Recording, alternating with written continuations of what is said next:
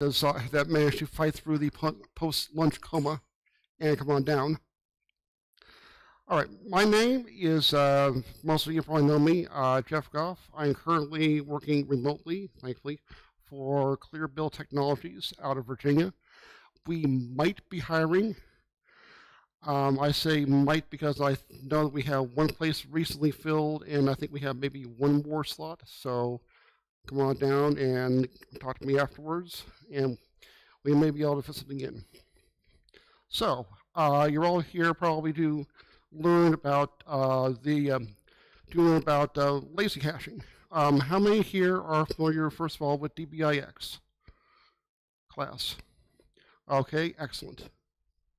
Familiar and makes sense. All right.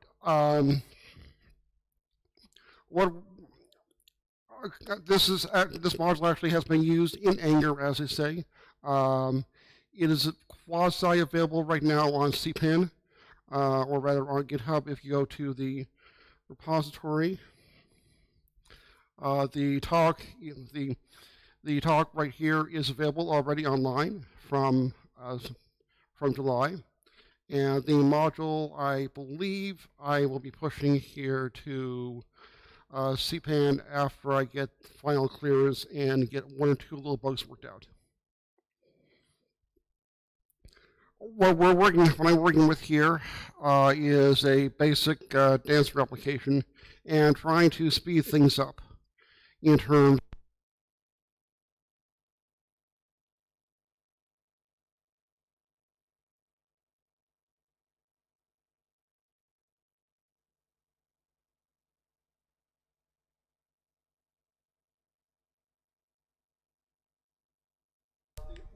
As the old joke goes, the two biggest problems in computer science, as we all know, of course, are naming things, are cache validation, and off-by-one errors. As the thing goes, and I'm hoping to at least help clear up number 2, which is caching in databases, which is not the greatest place to do caching. Usually we use something like Redis or something else, but what we're trying to do is speed up database access and cut down the number of actual writes to the database. And also, of course, you can't have just one thing. Have another feature, being able to do computed columns and be able to initiate a cascade when you write a record to when you write to a column. This system will let you essentially cascade to other columns and perform, as it were, magic in the database without the need of fancy triggers that certain languages might not support, or without, well, a lot of this can be done using triggers in common SQL databases, but in order to do that, you have to now, instead of maintaining just your Perl code, you now have to maintain your Perl code and your trigger code, and you have to know all of the situations where a change can be triggered. So overall, what's the module good for? First of all, we give you fine-grained control over column access. In our case, we have people coming on board that may not know that you're not supposed to tamper with certain columns in the database. So you're not allowed to update or delete certain columns in the database, and we stop that. You can do that again in SQL, but now you have to maintain both SQL code and Perl code if you follow that approach. Calculated columns are a relatively new feature in SQL. They are going to be in the 2020 or so spec, as far as I know, for SQL. And while some vendors have support for calculated columns, most still do not. So we are filling in a gap here. The idea behind a calculated column being that you have columns A, B, have columns int A and int B, and you want to create a calculate column int C from the sum of A and B. And that you can do right now in Postgres, Oracle, and a few of the major biggies, but a few of the major databases, but not all of them. So this gives you a platform-neutral way to do that. And finally, the big one is how to know what to update when your data changes.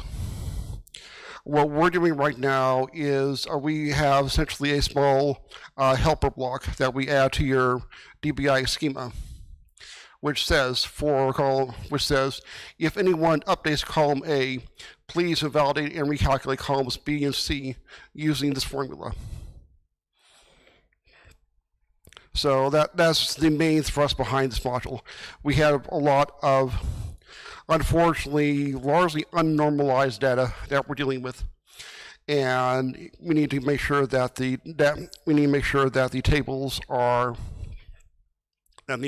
and records remain consistent no matter what happens. And we have, of course, business logic, which details that. And if you're like a lot of places, your business logic tends to get scattered throughout a lot of your code.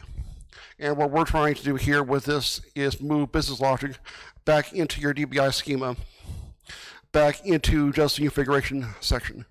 So we have one place to look for code that needs to get for columns that need to get updated when you change something, instead of having to go through and have a create route that does the insert and change data. You have an insert, and read route which lists your data. You have an update route which also does other work to the data, and finally you have a delete route which also works on the same data. What we're doing here is collapsing all of those down to one block of code inside your schema where it will live without interfering with anything else. So there's no better way than to learn how this works with an example. So let's start out with a table. In our case, we're going to use a basic table. Again, this is denormalized for those of you that know databases. The total prices at the end should not be there in a fully denormalized form. Fully normalized form. Anyway, we have a project table and we have an item table. Projects are composed of a list of items. Items, as I'm reading off here, have a name, parent ID, and interrelations behind that, and a unit price. So what we are going to want to do eventually with this is be able to maintain the total prices for the projects. We want to maintain the number of units and total price for the items, and hopefully do all of that automatically. And by the time we get to the end, we'll have set up constraints. So all you need to do to use your DBI schema is to write a little bit of code which says total price of units is this, and update it whenever these two fields change. So if you ever go in and change the unit price or change the number of items on a particular item, or remove or update update an item, it will maintain all that for you in one block of code in one file. That's the motivation behind this. So one of the things that we want to make sure of is in our data display, you have a list of IDs, obviously for your items that you want to display, but not necessarily want people to tamper with. So those we want to assign to be read-only. We want to take the total price of all the project items and compute that We know how to do that, but we don't want to have to do that every time something changes. So when you update an item, we want to change the project total price. Some of you may be worried, and I still am sort of worried, that this appears like some form of dark magic or hazy quantum action at a distance. And yeah, it is that. But it's all for getting a simple interface to the user where they can't do much to mess up. It's very appropriate if you have a fairly senior programmer, i.e. yours truly, and a few fairly junior programmers doing work and trying to communicate with that. No, Ruth, I'm not talking about you out there if you're watching. But what this sets up then is a collection of columns which all update themselves. So, for those of you that know what DBIx and DBI schema set up, you have here the pardon me. You have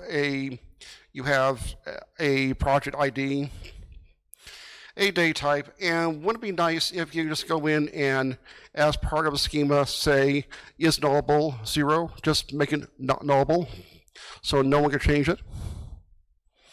Well, we add that. It is actually these days called is read only. So you can sign essentially pardon me. The nullable feature actually was done a few months earlier, and I forgot about that. So there's both the nullable portion of the data, and there's also a read-only field, as you can see over here.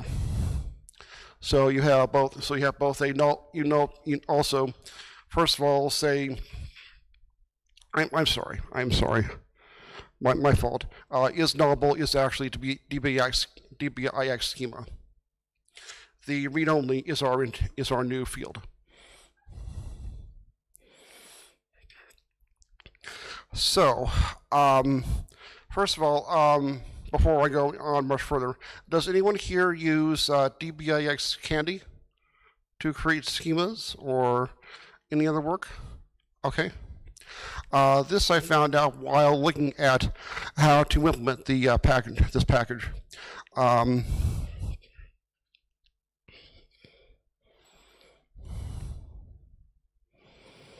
And I am entirely incorrect here. All right, I got a little ahead of myself in slides. My apologies. One of the problems that you may encounter inside your DBIx schema is that there will be a section that DBI schema loader generates for you, which you absolutely cannot alter unless you want to set off an alarm next time you want to update the schema. So we allow this method here to set a read-only flag inside your DBI schema. But you may not want to do that for various reasons. Because what DBI schema does for you, and the DBI schema loader does, is it will add in a line saying, warning, do not update anything above that. So what we've done is created a set of methods that you can add and make your table IDs, or make your total, or make your prices, or make your names read-only with the, make read-only method.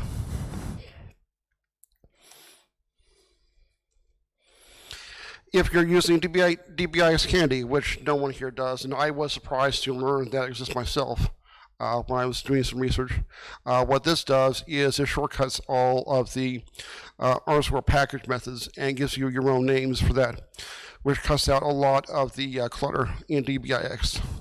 It is great to read, a nicer way to read things, but it's not supported by Schema Loader right now. But still, we support that. So later on, you certainly can add in the is read-only if you like there. And we also add in flexibility to add in a make read-only method. So if you want to add in stuff later on with a, say, a role that you want to insert, or if you want to do a, or if you want to add subclassing in that fashion. Okay. So how should you go about you? So when you use this, when will you see this? This is all straightforward DBI's class code. The results set of our item. We find our item, and we want to change the ID from 1 to 42. Well, what happens here is you get the attempt to read modified read-only column in your log output. It's done silently so that the user never needs to see the error, but this way you can trap that error in your own code. Again, a small feature, but if you have a fairly large specification, a fairly large set of classes, and a large set of columns that you don't necessarily know what each one does, this way is an easy way to say, please do not mess with this column. So, what did we do? The first thing that we did was learn how to protect our sensitive data columns with either make read-only or is read-only in whatever format you use. We are pretty much agnostic. I do raw DBI's class. I do DBI's class with schema loader. I do DBI's candy. Those are all there. The next thing what we want to do is learn how to update the total price on our ID, on items automatically. So the first step here is going to be saying that any change to the quantity will invalidate the total price and the project's total price, because we said earlier that a project is a list of items, and therefore when any of the associate items changes, that project will change. So we're now linking from a low-level set of columns in our item table up to a higher-level column in the project table. So what happens there is we have a lower-level access and we have the higher-level access, but this is all done through DBIx, so you have no worries about a change in one item. Pardon me. One item's project changing another item's project. That is guaranteed not to happen. Pardon me.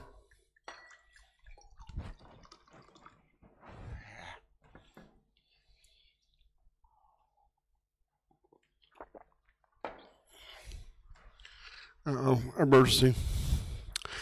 Okay, so anyway, so now the idea is that when you update the quantity of an item, we will essentially remove the total price because that has not changed. If you have an item, then if you have an item and a price and a number of items. So once the number of items changes or the total price changes, that will change the quantity, or vice versa, as it were. If you change the unit price,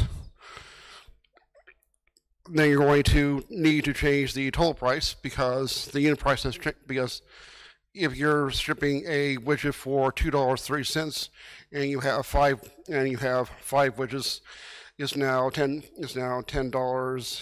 Well, 23, 46, 52. Say $5.20 for 4 items is now $2.40 is now $4 is now $5.60 per item, $5.80. Not that good doing math in my head at this point. What you now have. There's one more part to go here.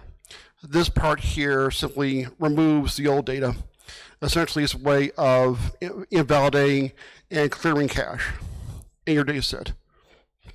And again, it's a little bit of magic at a distance. And while I'm personally not a fan, you do what you gotta do.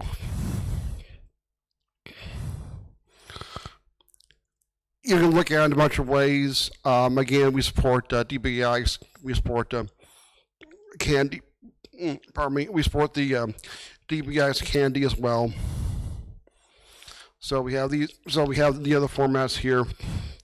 Package and validates. You can add that as well, or use straight up the keyword invalidate if you're using DBIx Candy. I should have mentioned at this point, if there are questions, by all means, feel free. I'm watching the audience. So just call out if you have any issues or questions. So now what's going to happen here is when let's see what I got. Okay. So now what's going to happen is live code. In ordinary DBIx class, what would happen is you find your item, you update the unit price, you change the quantity,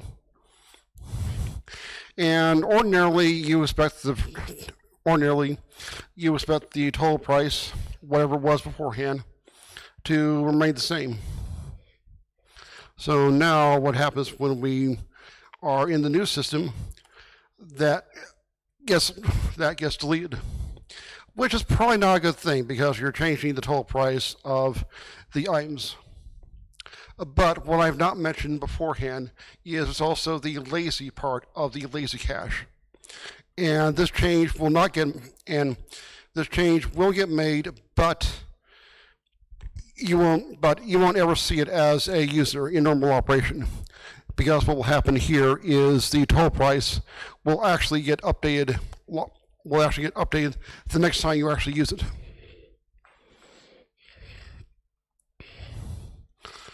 So there's a little bit of entanglement there. So now, so the last part of the whole thing, last part of just first few columns, is taking the total price and adding the calculation here. And again, this way you can take this way. Yeah, you have a lot of flexibility inside your typical DBI schema to do accessors, to change things, to update text. But this way, it's all enclosed inside one schema file.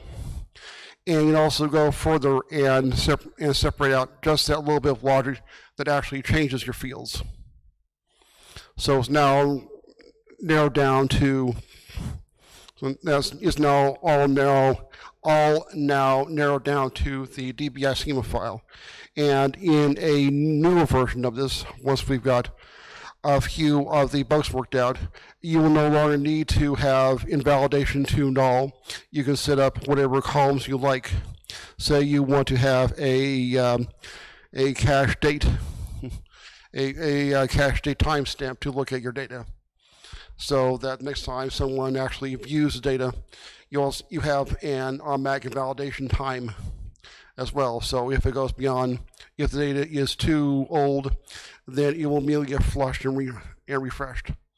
That can be done right now in the current setup, but we're going to make things a little bit easier for subclassing and injecting roles later on. So what this does, hopefully fairly self-explanatory.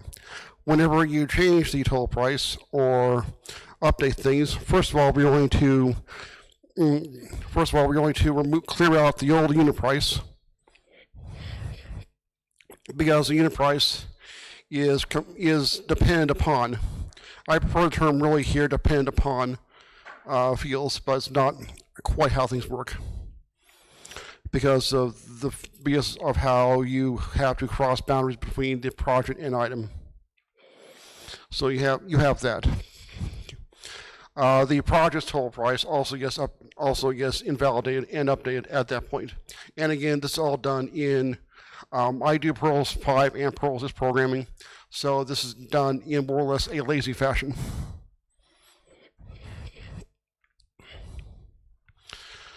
And again, you don't need to know the column name here, so you simply return the value that you want to assign without worrying about data type conversion. We handle all of that internally.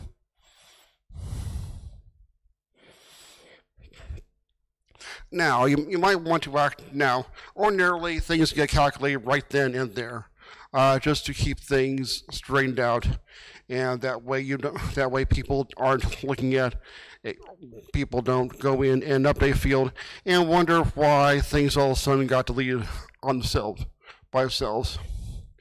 And that way it cuts down support phone calls that I get, especially wondering, okay, why did we delete this?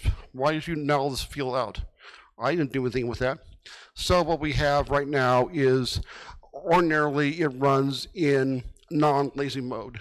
So ordinarily you will not see the behavior that we got back here, printing that and returning 0. Ordinarily, what that does is it computes the value according to that formula right then and there. But one of the problems that we had with this that we are trying to solve was that there are some fairly long and complex calculations. It's not just a simple multiply two fields together. Apparently there's a lot more work going on in our client databases than we should be doing. So what we say, instead of updating every single record every single time, what we can do here is add the isLazy flag and say, don't worry about updating it, just the next time that you view the data, if you ever do that, then we'll take care of it for you. This is very useful if you're doing bulk updates, if you're doing, if all of a sudden your widget manufacturer adds 15% to the price of your widgets, then you have to go through and multiply each unit price by 0.15. And you don't want to have to recalculate projects every single time. You don't want to recalculate items every single time.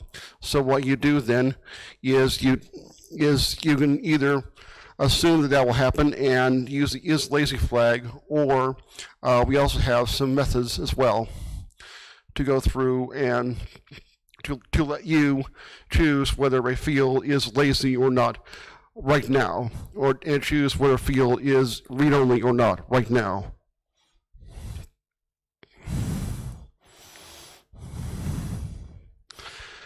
So in the case of the manufacturers that I was talking about here, we have a manufacturer that has gone up, that's gone in and changed the prices on all of their items, adding 1% to all of them. So the column, it's pretty simple to do in DBIx. You loop through each item, you update the unit price with the current unit price plus 0.01. So you add 1 cent to all the unit prices. But as I said before, what happens is in our current schema, if you remember that items are tied to projects, this means that every time you update an item, you will update that project field as well. So if you have, say, a project that requires 50 items, then you have 50 items, you have 50 item updates and 50 project updates, which you probably don't want to do. So one easy thing is, if you expect that to happen a lot, the thing is simply set the isLazy flag on the unit price, and it will only update that whenever it needs to, or better yet, set the isLazy flag on the project ID, on the project total price, and it will do that only when it needs to do so at the very, very end of the calculation. Or you can use this feature here. We temporarily suspend all calculations within the block. So what happens is you still do the find, you still list the items, and then pick an arbitrary item and say on that record, temporarily suspend all calculation inside here. So then go in and do your updates with the for my line loop on each entry. Add that, and when you close off, nothing will happen. Nothing there will happen until you actually update or view the total price. So we've created essentially a cluster of fields here that all are interdependent. And this way, whenever you say update a item price, everything still maintains integrity. Everything still has the same value as it should. We have other features in the background that test for this as well. For instance, whenever you do, we have one feature that whenever you view a column, it will check this, which of course is a little bit slow because you're running the calculations that we are supposed to not be running very often. Anything else? So this is a way. This is also, by the way, stolen pretty much directly from the schema transactions. And in reality, what will happen is you won't need to use the $IM0 there and just be able to do this from a schema level and not worry about how you're representing the text. What particular item is in what particular object. This is one problem that I need to address here when I get back home.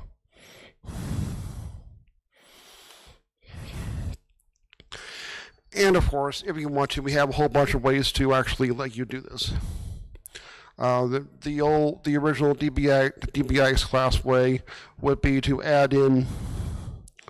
use the new add calculation method, so that your total price now is calculation and not scattered out throughout your application code, scattered out through your controllers, and out in views. It's now all in one place. You can do that with straight DBIx class update, or you can do that with the DBIx class candy adapter as well. And it's used straight add calculation. It is the same internally, so it works out pretty well. So it works out the same way each way. So what we learned from all this stuff here is that hopefully that you can protect your database a little bit more from whether it be junior programmers going in and updating columns that they shouldn't, or just if you have, say, a large organization and people don't necessarily know what to do with the current set of tables and how they're currently used. You can block features with that. You can use the read-only flag if you like. Columns cache invalidation can't happen across tables. So from one table you can update columns in another table and get rid of those. What I have here with the project and item is a fairly small mixture. Is a fairly small set of tables to work with, but we're right now working with roughly 4 to 5 different permutations of columns and tables, and we're getting into yarns and threads and all sorts of fun pre-calculation and post-calculation, and those are all working out so far pretty well for us. There will right now. The feature for coordinate columns is not quite there, but you can do that if you want by overriding how we check to see if a field is lazy or needs to be recalculated. You can change that yourself and not have to worry about using nulls for any of the columns. I'm kind of running to the end of here. Are there questions here about how this is all going on? Any comments? Any thoughts? I realize this is a little bit, definitely a little bit on the short side Last time it came up till about 45 minutes, and I had a lot of questions from people. Aha!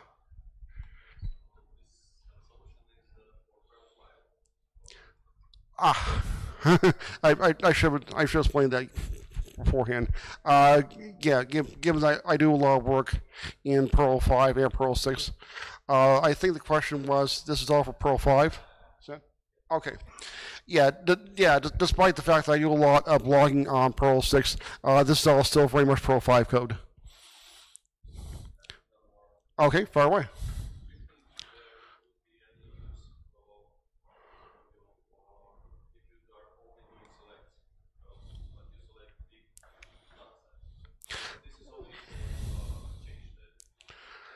Okay, the question is this module useful if you're only doing selects on data?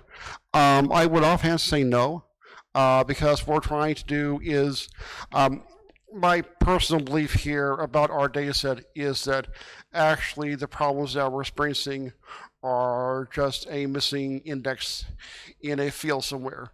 But if you're doing read-only, this is more for the front end. This is more for a front end application, or for say cron jobs that go in and update data every so often. Right now, what we're using for is in an application for car rental agent. I'm sorry, for car dealerships, where they need to know the current price. They need to know the current purchase value of cars on their lot, which changes very often. It can change based on economic factors. It can change based on whether someone rolls a new model in on the lot, and the old one drops in price. So we have a lot of calculations going on in the background every time you want to view a car. So right now, what happens when you click on the front screen to view all of the vehicles on the lot, it has to go in and do a lot of work for each car to calculate the current value of cars on the lot based on age and a lot of other factors going on. So right now it goes 1, 2, 3, 4, 5, calculating each field, and is extremely slow. So what we did here was, because most time you don't need to know what the purchase price of you will need to see the purchase price of the vehicle displayed, but you don't necessarily need to know all of the details of what the car's history is. Was it damaged on the lot?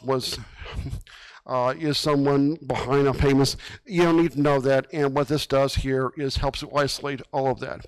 So you don't necessarily need to calculate each time all of the fields on that car. This is basically to prevent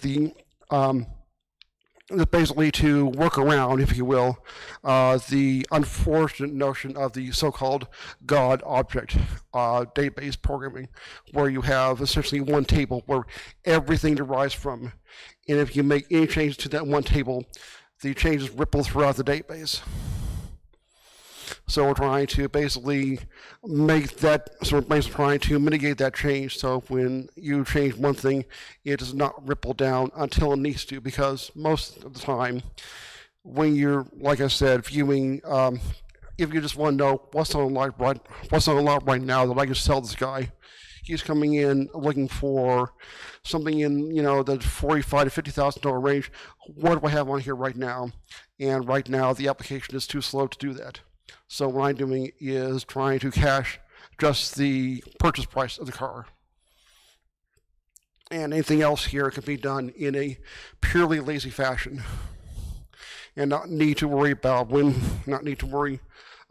the last damage that was done, or that sort of thing. So this is very much done on a highly denormalized database. So I don't expect that. I would hope that you're all working with nice, clean, normalized databases, but we all know the realities here. All databases have columns here that don't necessarily depend upon that shouldn't be there or should be tracked differently. And this is a way, hopefully, to work around those situations where you have that one column that you just are always forgetting to update in your data set. This way you take that one column and put calculation inside your DBIC schema and forget about it. That's kind of the whole. That's more or less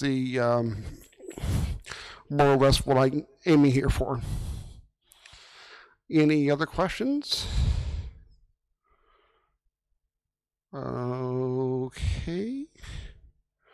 I don't see anyone here, so I think we will wrap it up and still have 4 minutes for you guys to go to supper or go to the next class. Thank you.